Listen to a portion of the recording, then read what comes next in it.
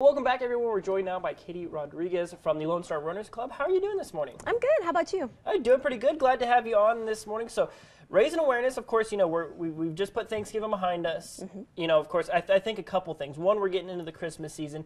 Two, I feel like there's a lot of people around the area now thinking about, okay, what do I need to do to shed all those turkey pounds that I just got? And Lone Star Runners Club, I mean, I feel like running is a good way to do that. And it sounds like you have some cool events coming up, right? Yes, we do. We just had our big event yesterday, the Turkey Trot, and we had over 800 show up to that. Wow. So that was a great time. But we have the Jingle Bell Run coming up next, and it's an event where you can come out and run through the Christmas lights and the colonies, and it'll be December 8th at 7, and we'll start at the Amarillo Town Club on Hillside. All right, sounds like a good time for sure. So, of course, getting to go through the colonies, get to see all those great Christmas lights.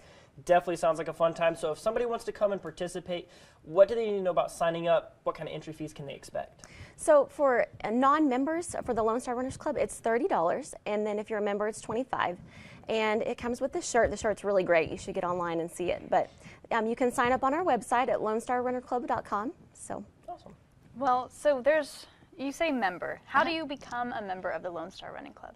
So you can actually go to our website and you can sign up there. You can fill out a paper form or you can fill it out online.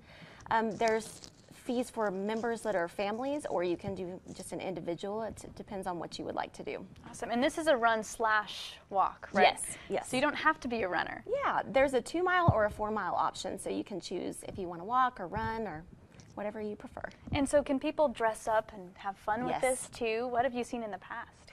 So we'll do some kind of reward for whoever dresses the best, and there's lots of different things that we'll give out for door prizes, so it'll be a good time. What other door prizes and stuff are people, I don't want to say competing for, but competing for? Well, we'll also do like the youngest and the oldest participant. We'll do a reward for them, so that's, yeah. So where can people go to get some more information about y'all as an organization? If we want to go to the website, then you can go to Lone Star Runners Club and you can look up all of our information there. So. It sounds like a great organization for sure. And just kind of tell us a little bit more about Lone Star Runners Club. Of course, you got this, the Jingle Bell Run coming up here pretty soon. But what are some of the other events that you guys as an organization do? We do a lot of the timing for all the races that are in town, most of the timing for that. We have our own races that we have. We have the St. Patty's Day 4-miler that's in March, and then we have the Wild West that's in April to May, and so we have some good events. Yeah, it sounds like a great time for sure. So tell us one more time, Jingle Bell Run, when, where, what do people need to know? Okay, Jingle Bell Run is December 8th, and it's at 7 o'clock.